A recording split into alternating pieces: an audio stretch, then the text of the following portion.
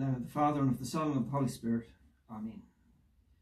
When Christ, who is our life, appears, then we also will appear with him in glory. Open our lips, O Lord, and our mouth shall proclaim your praise. Welcome to St. Michael and the Angels on this Thursday in Ascension Tide as we prepare ourselves for the coming of the Holy Spirit in Pentecost. We'll say some prayers together today, hear from Scripture, and of course hear from Julian of Norwich. Hopefully this will give us a guide for the day that lies ahead of all of us. Let us pray.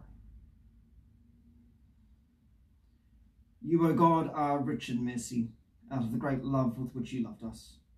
Even when we were dead through our sins, you made us alive together with Christ. You raised us up in union with him, and made us sit with him in the heavenly places in Christ Jesus, so that you might show the immeasurable riches of your grace in kindness towards us in Christ Jesus. By your Spirit at work within us, you do far more abundantly than all we ask or think. To you be glory in the Church and in Christ Jesus through all generations, forever and ever. Amen. The psalm this morning is Psalm number 24. The earth is the Lord's and all that is in it, the world and its inhabitants. For the Lord has founded it upon the seas and planted it firm upon the waters beneath. Who may ascend the hill of the Lord, or who may stand in God's holy place? Those who have clean hands and a pure heart, who have not set their minds on falsehood or sworn a deceitful oath. They shall receive blessing from the Lord and recompense from God their Saviour. So it is with those who seek the Lord, with those who seek the face of the God of Jacob. Lift up your heads, you gates, lift yourselves up, you everlasting doors, that the King of glory may come in. Who is the King of glory? It is the Lord, strong and mighty, the Lord who is mighty in battle. Lift up your heads, you gates, lift up yourselves up, you everlasting doors, that the King of glory may come in. Who is the King of glory? It is the Lord of hosts, who is the King of glory. Glory to the Father, and to the Son, and to the Holy Spirit, as it was in the beginning, is now, and shall be forever. Amen.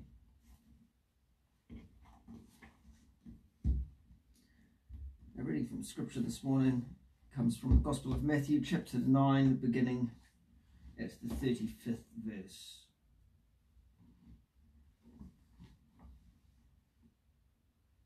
Then Jesus went about all the cities and villages, teaching in their synagogues and proclaiming the good news of the kingdom, and curing every disease and every sickness. When he saw the crowds, he had compassion for them, because they were harassed and helpless, like sheep without a shepherd. Then he said to his disciples, "The harvest is plentiful, but the labourers are few. Therefore ask the Lord of the harvest to send out labourers into his harvest." Then Jesus summoned his 12 disciples and gave them authority over unclean spirits, to cast them out and to cure every disease and every sickness. These are the names of the 12 apostles. First, Simon, also known as Peter, and his brother Andrew, James, son of Zebedee, and his brother John, Philip and Bartholomew, Thomas and Matthew the tax collector, James, son of Alphaeus, and Thaddeus, Simon the Cananaean, and Judas Iscariot, the one who betrayed him. These 12 Jesus sent out with the following instructions: Go nowhere among the Gentiles, and enter no town of the Samaritans, but go rather to the lost sheep of the house of Israel. And as you go, proclaim the good news. The kingdom of heaven has come near. Cure the sick, raise the dead, cleanse the lepers, cast out demons. You receive without payment, give without payment. Take no gold or silver or copper in your belts, no bag for your journey, or 2 tunics, or sandals, or a staff, for labourers deserve their food. Whatever town or village you enter, find out who is in it who is worthy, and stay there until you leave. As you enter the house, greet it. If the house is worthy, let your peace come upon it. But if it is not worthy, let your peace return to you. If anyone will not welcome you or listen to your words, shake off the dust from your feet as you leave that house or town. Truly I say to you, it will be more tolerable for the land of Sodom and Gomorrah on that day of judgment than for that town. See, I am sending you out like sheep into the midst of wolves. So be wise as serpents and innocent as doves. Beware of them, for they will hand you over to councils and flog you in their synagogues, and you will be dragged before governors and kings because of me, as a testimony to them and the Gentiles. When they hand you over, do not worry about what you are to speak or what you are to say, for what you are to say will be given to you at that time. For it is not you who speak, but the Spirit of your Father speaking through you. Hear what the Spirit is saying to the church. Thanks be to God. Let us continue with our readings of Julian of Norwich, Revelations of Divine Love, the short text, chapter 24.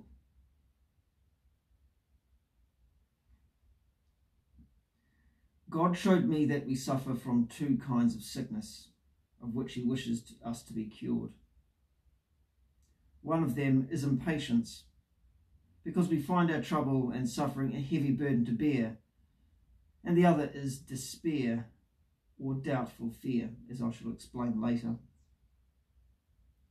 And these two are the ones which most trouble and torment us, according to what our Lord showed me, and the ones it most pleases him if we reform. I am talking of those men and women who, for the love of God, hate sin and are anxious to do God's will. And these are the two secret sins which threaten us most. So it is God's will that they should be recognized, and then we shall humbly reject them as we do other sins. And our Lord very humbly revealed to me the patience with which he bore his terrible passion, and also the joy and delight which that passion gave him because of his love. And he showed by his example that we should bear our sufferings gladly and lightly, because that pleases him greatly and benefits us forever. And we are troubled by them because we do not recognize love. Though the persons of the Holy Trinity are all equal in nature, what was shown to me most clearly was that love is nearest to us all. And this is the knowledge of which we are most ignorant. For many men and women believe that God is almighty and has power to do everything, and that he is all wisdom and knows how to do everything, but that he is all love and is willing to do everything. There they stop. And this ignorance is what hinders those who most love God. For when they begin to hate sin and to mend their ways under the laws of the Holy Church, there still remains some fear which moves them to think of themselves and their previous sins. And they take this fear for humility, but it is foul ignorance and weakness. And we cannot despise it, though if we knew it, we should immediately despise it, as we do some other sin that we recognize, for it comes from the enemy, and it is contrary to truth. So, of all the properties of the Holy Trinity, it is God's wish that we should place most reliance on liking and love. For love makes God's power and wisdom very gentle to us. Just as through his generosity God forgives our sin when we repent, so he wants us to forget our sin and all our depression and all our doubtful fear.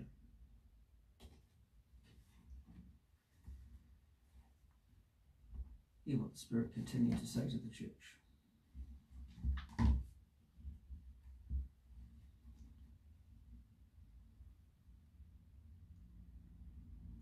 Blessed are the poor in spirit, for the kingdom of heaven is theirs. Blessed are the sorrowful, for they shall find consolation. Blessed are those of a gentle spirit, for they shall have the earth for their possession. Blessed are those who hunger and thirst to see right prevail, for they shall be satisfied. Blessed are those who show mercy, for mercy shall be shown to them. Blessed are those whose hearts are pure, for they shall see God. Blessed are the peacemakers, for they shall be called God's children. Blessed are those who have suffered persecution for the cause of right, for the kingdom of heaven is theirs. Glory to the Father, and to the Son, and to the Holy Spirit, as it was in the beginning, is now, and shall be forever. Amen. Let us pray.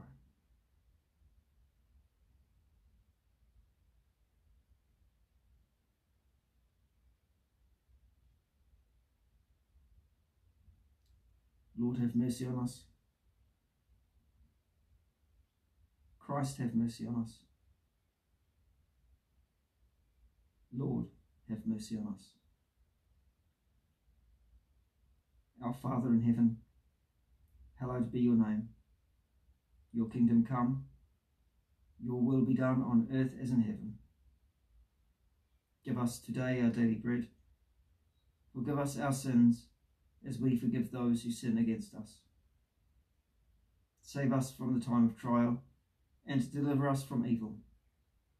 For the kingdom, the power, and the glory are yours, now and forever. Amen.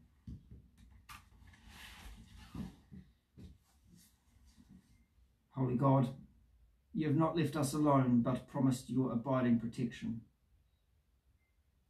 In all we face, grant us such a knowledge of your presence and abiding care that nothing can destroy our trust.